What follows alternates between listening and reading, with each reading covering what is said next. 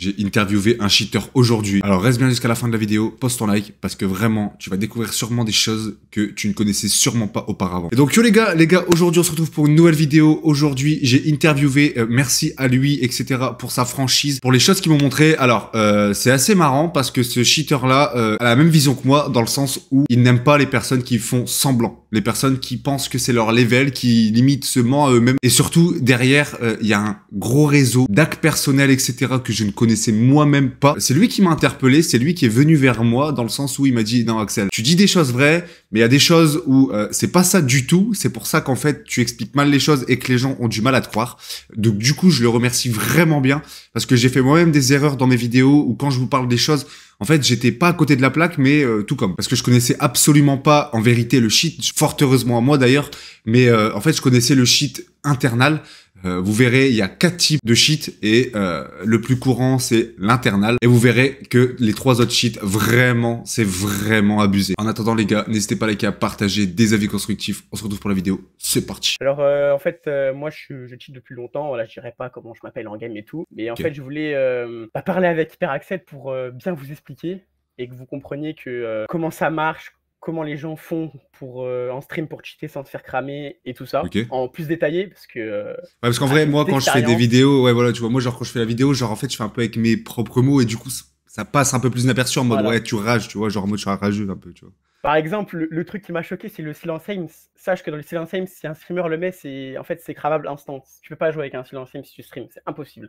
Ok, ouais, donc là, tu vois, genre là, moi, parce tu vois. Parce que ça se voit direct, en fait, la hitbox, tu veux. En gros, elle s'agrandit. Je pourrais te montrer sur Battlefield 5 parce que je crois que sur mon cheat Call of, je l'ai pas. Ou peut-être, mais je préfère pas le faire sur Call of, tu vois, parce que, tu vois, parce que vraiment, le silence aim, pour le coup, tu peux vraiment te faire ban. Mais sur par exemple, Battlefield, vu que c'est des anciens jeux, c'est tranquille, je pourrais te montrer vite fait, mais j'ai pas abusé parce que j'aime pas faire ça. Alors, moi, faut savoir que je cheat en soft, ça veut dire que j'utilise jamais l'aimbot parce que après, ça sert à rien. Ouais, ok. Je trouve que ça apporte rien en game. Allez, petite game, c'est drôle, tu vois, mais moi, je suis plus là, en fait, pour jouer sans abus, enfin, sans aim. Voilà, c'est mon aim normal, c'est juste que je vois les gens entrer vers les murs, c'est tout. Ok. Alors, les gars, surtout, avant de continuer la vidéo et avant qu'on rentre dans le vif du sujet, je voulais juste vous dire, pour les rageux, qu'il n'y a absolument zéro, mais absolument zéro promotion de cheat caché ou je ne sais quoi. Le but là est de dénoncer les personnes qui manipulent le Twitch game, YouTube game, bref, tout ce que vous voulez. Les personnes qui vous font croire qu'ils font des choses extraordinaires, tout le temps, 8 heures par jour, etc. Vous allez voir que bizarrement, après cette vidéo, vous verrez les personnes qui font beaucoup de gaming et même qu'ils ont beaucoup d'heures de jeu, vous verrez que l'humain reste l'humain. Et que quand tu regardes du Gotaga, bref, Wartech, tout ce que tu veux, il y avait du bon gameplay, mais il y avait aussi beaucoup de moments où il se loupait. Et vous avez la nouvelle génération qui utilise plein de petits logiciels bien mystérieux et qui vous font des 8 heures non-stop en visant toujours carré, clean, bref, t'as compris. Bon bah salut, du coup, je vais vous présenter différents types de cheats. Donc on va commencer par l'internal, après on ira sur de l'external, après sur du DMA et après de l'IA. Là, on va présenter du coup l'external. Donc l'external, c'est un cheat qui marche par DLL, donc Dynamic Link Library. Donc en fait, ça va lire, il me semble que ça lit la librairie du processeur et du jeu. Et du coup, ça permet de cheater et c'est les cheats qui sont les plus performants en termes pour foutre le bordel. Ouais, je sais pas comment expliquer ça. C'est aussi ceux qui sont le plus accessibles aussi, non? Voilà, les plus vendus, exactement. Parce que recoil, en fait, tout ce qui va modifier le jeu, vraiment. Donc, tout ce qui est, on peut modifier les couleurs, plein de trucs, avoir des unlockals. En fait, tout ce qui va interagir dans votre jeu, ça sera forcément un internal parce que, par exemple, par external, on peut pas le faire. Vous verrez pourquoi après. Et voilà, c'est la triche la plus utilisée. C'est la triche la plus détectée si on l'utilise mal. Et voilà, et c'est la triche la moins chère de toutes les triches qui existent. Et puis voilà. Donc là, on va intégrer donc une nouvelle partie, donc c'est l'external. L'external, c'est un petit peu plus complexe. Donc ça va être plus du cheat basique, donc ça veut dire Wallach aimbot. Et en fait, ça va lire la mémoire de votre PC. Et ça va réécrire dedans, en fait. Ça va réécrire du code dans la mémoire de votre PC. Et c'est comme ça que ça marche. Comparément au DLL où c'est une injection dans votre jeu, donc ça modifie le jeu et ça intervient aussi dans votre processeur, et ben là, c'est pas comme ça que ça marche. Là, ça marche vraiment par la mémoire de votre PC. Et Ah en oui, gros, ok. ça va réécrire dans la mémoire pour que vous puissiez voir les personnes à travers la map, que vous puissiez aimbot les personnes. Il faut savoir qu'en fait, l'USP, les aimbots et tout ça, ça marche avec des offsets. En fait, Ok. les offsets, c'est des petites séries de numéros. Attendez, je vais essayer de chercher pour vous voir, montrer ce que c'est une offset. Je vais vous prendre par exemple cette page, on voit très bien. Donc en fait, les offsets, c'est ces petits numéros-là. Là. Tout ça, là, c'est des offsets. Ok. Et Ouais. en gros, par exemple, quand tu as une mise à jour sur Warzone, en fait, des fois, ils changent un bout de code d'ici, et du coup, voilà, qui marche plus, ou l'aimbot, il marche plus. Voilà. Souvent, c'est comme ça qu'ils font pour patch entre guillemets les cheats, et aussi, sur les cheats publics un peu, donc les cheats les plus connus, ils décompilent les programmes pour analyser où c'est que le cheat il est passé pour pas se faire détecter, et après ils patchent ça. Voilà. Ok. Ah oui. Et Ok, voilà, ok. donc ça, c'est des offsets, et ça marche comme ça. Ok. Simplement, et on y cherche en fait avec un petit outil qui s'appelle Cheat Engine, et en gros, le logiciel il s'agrippe au jeu, et en fait, dès que par exemple, si je clique et que je fais un clic de tir ici là en fait il y a une petite partie blanche, et ici ça me dira l'adresse de cette action, sauf qu'en fait sur les nouveaux jeux, on va dire à partir de 2000 carrément, quasiment, Ok. donc c'est quand même les anciens jeux entre guillemets, l'adresse elle est pas statique, elle bouge en permanence, mais pour ça on a des moyens de localiser l'adresse statique. Ok. Voilà, tout simplement. Ah oui. Voilà, on a fini avec l'external pour vous expliquer un peu plus en détail. Ok. Voilà. Maintenant, on va passer au DMA, un peu la partie Ah la plus ouais, sombre là. des cheats, on va pas se mentir. Alors ça, ouais. Clairement. Ça, c'est... Oh merde, hop. Donc, en fait, la DMA, ça marche comment? C'est comme l'external, mais pas sur votre PC. Vous allez voir, je vais vous montrer un petit schéma, vous allez vite comprendre. Il est là. En fait, vous avez besoin de deux PC, tout simplement, pour pouvoir utiliser un cheat via DMA. Vous avez votre PC de gaming. Vous ouvrez votre jeu, vous ouvrez pas, mais dans votre PC directement un DMA. Donc DMA, c'est Direct Memory Access. Donc, en gros, ça accède directement à ta mémoire, voilà ce que ça veut dire en français. Ok. Et ce système-là permet que, en fait, de ton PC, tu renvoies toute la mémoire qu'il y a dans ton PC dans un autre PC, et en fait, dans cet autre PC, donc le PC 2, en fait, le cheat est lancé dedans. Et du coup, en fait, tu vas faire comme dans l'external, il va réécrire dans les process mémoire, mais sauf qu'à la place, il le réécrit dans le PC2, il va le renvoyer dans le PC1. En gros, ça envoie du PC1, Ouais, ok.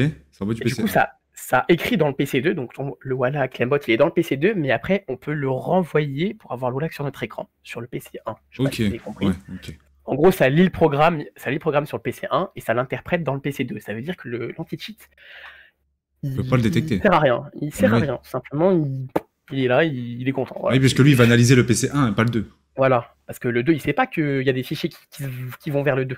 Bah oui, Voilà, ok. simplement.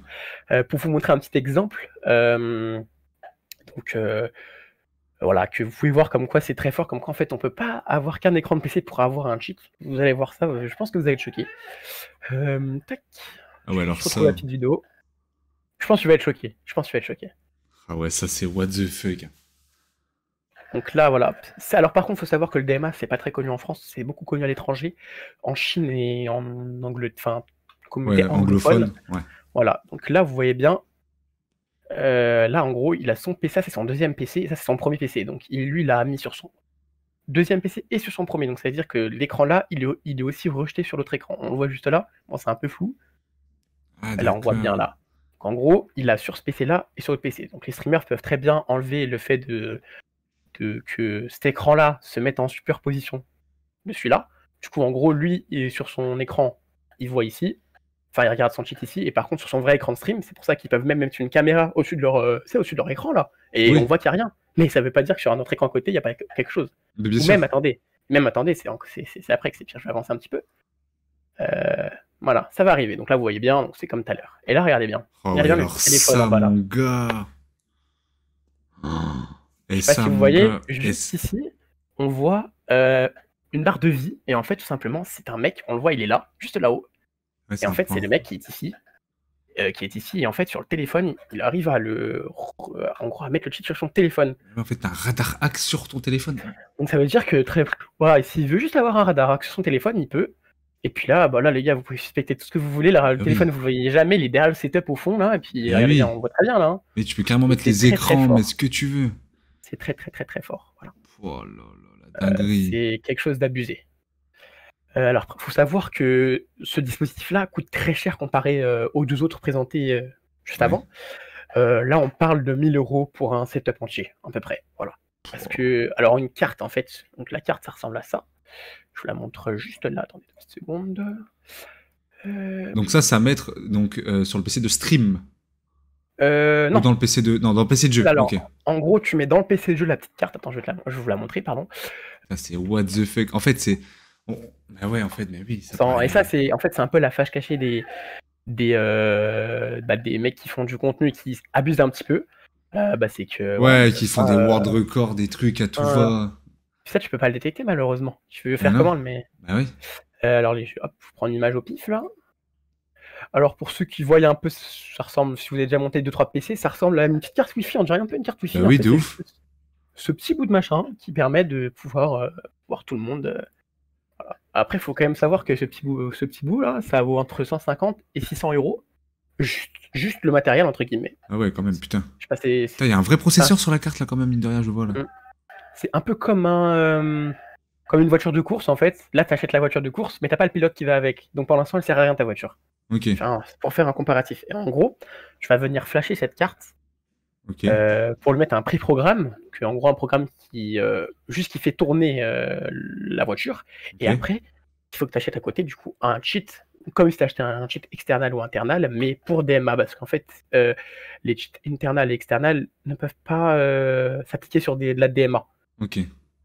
Voilà. Ouais, donc c'est un truc propre à la carte. Voilà, exactement. Ok. Et voilà. Faut savoir que c'est très onéreux niveau tarif du cheat, juste du cheat. Ouais. Par exemple, sur un internal sur 3 mois, on est à 40 €. Et sur un DMA, pour 3 mois, on est à 150 €. Donc, vous me direz pour votre streamer préféré, Oui, de ouf. quand même bien dire Alex, voilà, c'est rentabilisé très vite. Hein. Sur 3 mois, si c'est un bon streamer, un jour, c'est remboursé les 150 €. De ouf. Bah oui. Tout simplement. Oui, carrément. Et de flasher la carte, ça coûte entre 50 et 200 €, mais tu peux le faire toi-même si tu as des connaissances. Mais bon, je pense que tous les streamers n'ont pas les connaissances en ce type de truc, donc ils payent des gens pour leur faire des firmware, et voilà, tout simplement. Ok. Je vais juste vous montrer une petite page pour vous rendre compte un peu des prix. Hop, voilà. Product. Donc là, on est sur une personne qui fait des cheats pour Fortnite, CSGO et Apex. Donc là, on vous dira 30 €, 15 €, c'est pas très cher.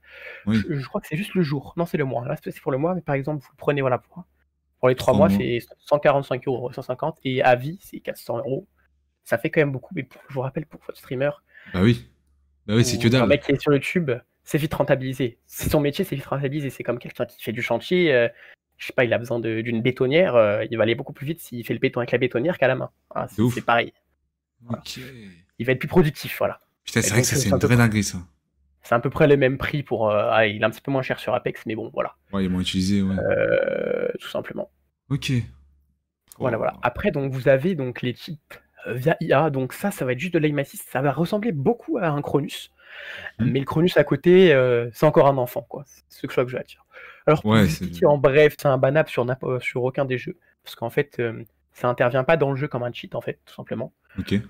Ça vient au-dessus, en fait. En gros, c'est une IA qui va te regarder jouer, entre guillemets, voilà. Et elle prend plein de photos pour détecter l'ennemi ressemble à quoi. Plus tu joues, plus ton aim assist, elle va être forte, en fait. Après, sur les programmes payants, en fait, ça existe en payant et gratuit. Je pense que les payants, ouais, beaucoup mieux. On va dire que les gens ont déjà entraîné l'IA, du coup, elle est bien forte. Ça marche très bien, ça marche très fort. Okay. Et en fait, voilà, ça prend plein de petites photos, et en fait, ça va détecter en fait à quoi ressemble un personnage. Et en fait, l'IA, quand tu vas jouer, dès qu'elle va voir, bah, elle va slide des images, et dès qu'elle va reconnaître des images avec celle de ton écran, elle va dire, ah là, il y a un mec, faut que mon viseur il aille bien dessus. Voilà.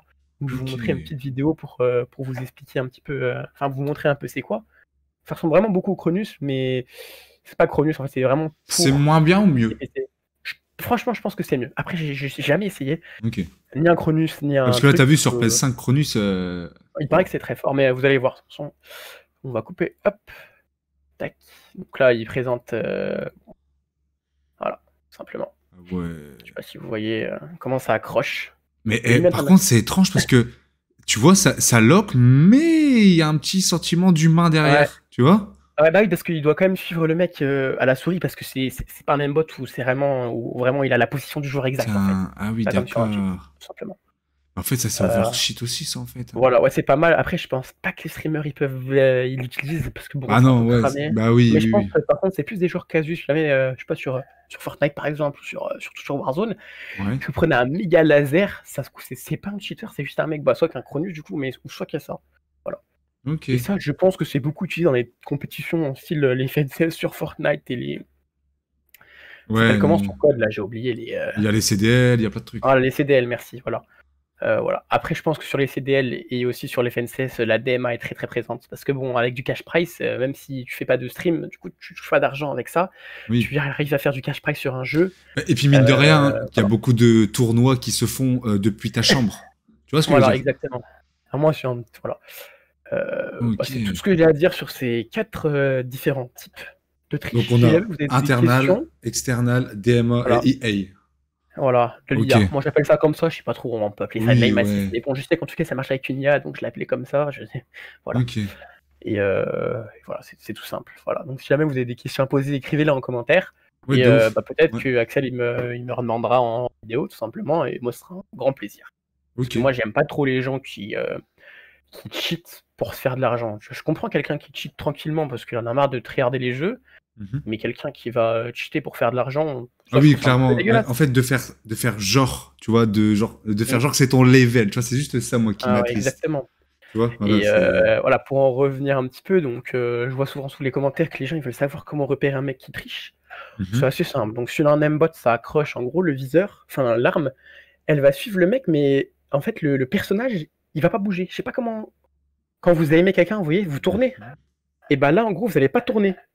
Ok. C'est comme si vous restez droit et que votre arme elle se penche tout seul. Voilà. Ça, c'est un aimbot, ça.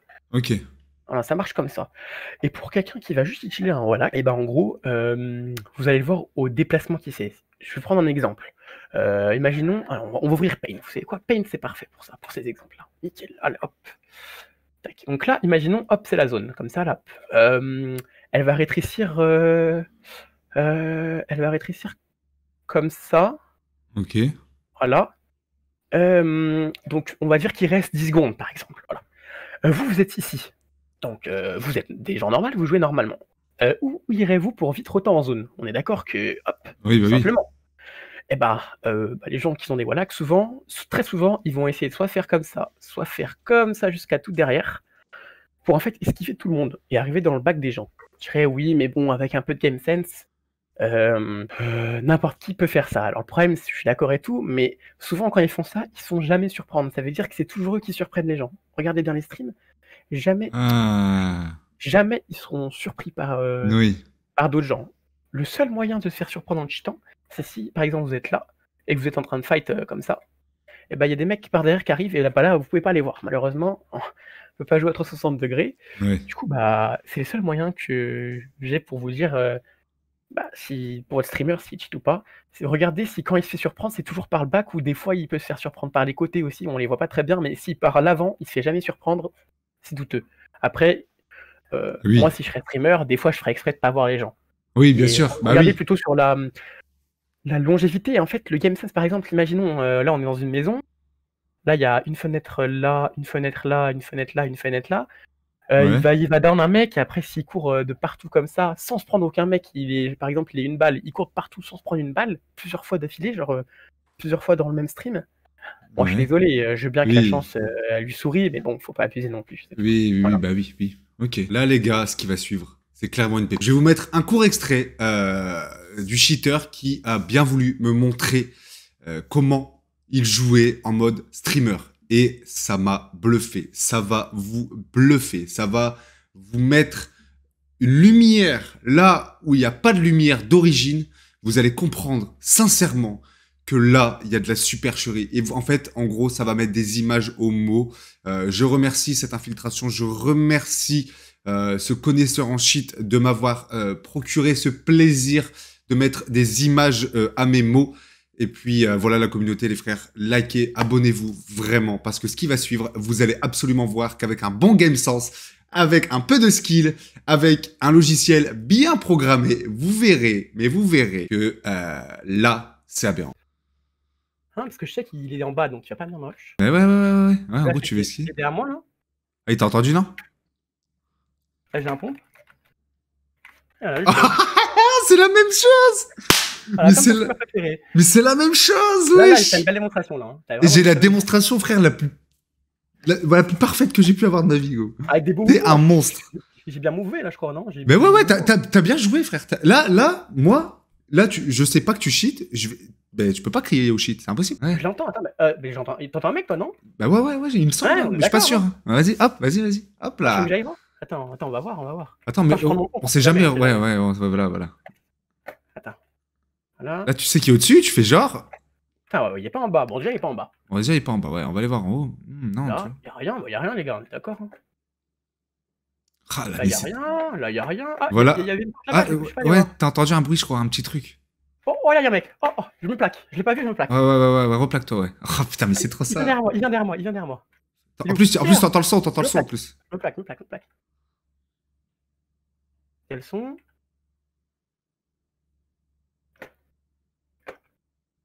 Oh putain, hop, il pue la merde. Il pue la merde, j'avoue. Les gars. Ouais. Les gars, là. Vrai mouvement. Voilà, le streamer de base, j'aurais déjà pris ses classes, tout ça. Oh, regarde. Voilà. Hop là! Mais non, mais c'est le skill, les frères, arrêtez. Bon, après, il était bon aussi, hein. Tu vois, faut quand même le dire. Non, c'est vrai, il était bon, lui. Hein. Non, mais toi, t'es bon d'origine aussi. Faut le savoir. Les gens vont le dire, tu vois. Genre, tu vois, tes mouvements sont bons, sont propres, sont linéaires. Enfin, t'es bon. Voilà, exactement. Tu sais, t'as un bon game sense. Je prends plus de plaisir à jouer sans. C'est très bien ce que tu fais parce que du coup, tu montres bien que même, tu vois, t'as un game sense, tu sais jouer, tu connais le jeu, tu vois. Donc même si tu cheaterais pas, tu serais quand même bon, quand même. Tu vois ce que je veux dire? Oui, bah oui. Rota dans le gaz. Oui, lui va. C'est souvent que je vois Rota dans le gaz, alors que vraiment, on voit qu'il y a personne. Enfin, tu vois, le mec, en fait, lui, il sait qu'il y a quelqu'un. Bien sûr qu'il sait. Voilà, tout simplement. Ok. Putain, merci, mec. Ok. Ah ouais, donc il y a vraiment. Ok, ouais, je me suis vraiment arrêté à l'internal, en fait, tu vois, genre vraiment. Ok. Ah, et aussi, je voulais parler d'un truc, par exemple, pour les gens qui n'ont pas de recul. Donc, soit c'est intégré dans leur cheat, ce qui est fortement probable, soit en fait, ça s'appelle une macro. Comme une macro sur Minecraft pour poser plus de blocs ou taper le plus vite possible sur quelqu'un, mais là, c'est pas être pour du non-recul en gros. Par exemple, voilà, on va prendre Call of Duty Modern Warfare 2019. Nickel. Vous pouvez mettre un script dans votre manette, dans votre souris, comme des scripts qu'on met dans les Cronus en fait. Parce que les Cronus, ça marche avec script. Hein. C'est pas si vous achetez un Cronus. Ça va pas marcher tout seul. C'est pour ça que les gens qui achètent des Cronus, souvent ils ont 12 ans, j'ai pas compris, ils vont faire quoi avec, mais c'est pas grave. Le Cronus, tu peux le brancher à ta Play, si t'as pas le script qui va avec, il sert à rien. Bah là, c'est pareil. En gros, on peut avoir des scripts non recul où, en gros, en fait, c'est toi qui vas déduire comment l'arme elle bouge et tu vas lui transcrire à la souris en fait. Et ça marche par du code Lua. Le code Lua, c'est ce qui est utilisé dans le jeu GTA V, voilà. C'est une langue de programmation. En fait, le mec qui est très malin, qui fait ça et qui active un peu l'aim assist DMA ou external, tu vois, ou internal, pardon. Bah, en fait, le mec, il est pas cramé, tu peux pas. En fait, moi, ce que je trouve dommage, c'est que en fait, c'est devenu normal qu'il y a de l'aim assist sur clavier souris alors que ça n'existe pas. Oui, c'est impossible. De toute façon, on vous montrera dans les vidéos futures, je pense, où je ferai un gameplay pour vous montrer un petit peu parce que moi, je suis un cheater, je l'admets. Mais voilà, je suis pas là pour détruire les lobbies, moi je mets pas l'aimbot, je suis juste là en fait pour kiffer avec mes potes sans tryhard parce que j'ai perdu l'amour du jeu vidéo en vrai. Ouais, plein de gens, ouais. Et du coup, bah en fait, vu que j'adore ça, j'ai dû trouver un autre moyen. Alors parce que si tu tryhard pas, tu peux pas être bon en jeu. Et voilà. Beaucoup diront que je suis une merde, je suis totalement d'accord avec vous. Mais voilà, c'est comme ça. Du coup, bah je me suis dit pourquoi pas proposer du contenu pour vous, pour que vous compreniez bien comment ça fonctionne. De ouf. Ouais. Et bien vous expliquer. Voilà. Ok. Parce que vu que Axel il est pas trop dans ça, il décale des choses. Et moi je les fais, je peux bien lui transcrire. Et voilà. Ok. Bon, moi j'ai tout dit sur ça. Voilà, n'hésitez pas si vous avez des questions, posez-les en commentaire. Moi ça me ferait plaisir de refaire une vidéo si Axel est d'accord, il n'y a pas de souci. Mais carrément. Voilà. Et voilà mon pote, comment en 2024 tu peux cheater en toute tranquillité, que tu as un minimum d'intelligence, que tu veux vraiment être prudent. Et voilà la vidéo tant attendue. Les gars, il y aura une partie 2 où on analysera un gameplay total, voir si pendant une game, voire 2 games, s'il y a le moindre bug, si c'est détectable à l'œil nu, et vous verrez que vous serez vraiment sûr. Alors défonce-moi la barre de like, abonne-toi, commente, pose 30 000 questions frérot, je suis là pour t'expliquer, pour te montrer à quel point la supercherie est énorme, et je vais shooter dans la fourmilière, je vais taper dans la ruche. Bref, t'as compris le jeu de mots. N'hésite pas à liker, à partager des avis constructifs. On se retrouve pour la partie 2 très prochainement avec des informations et du gameplay encore plus juteux. Et tu vas vraiment comprendre la supercherie sur CS ou manette. N'hésite pas à liker, à partager des avis constructifs. C'était Hyper Axel. Je vous dis à la prochaine. Peace!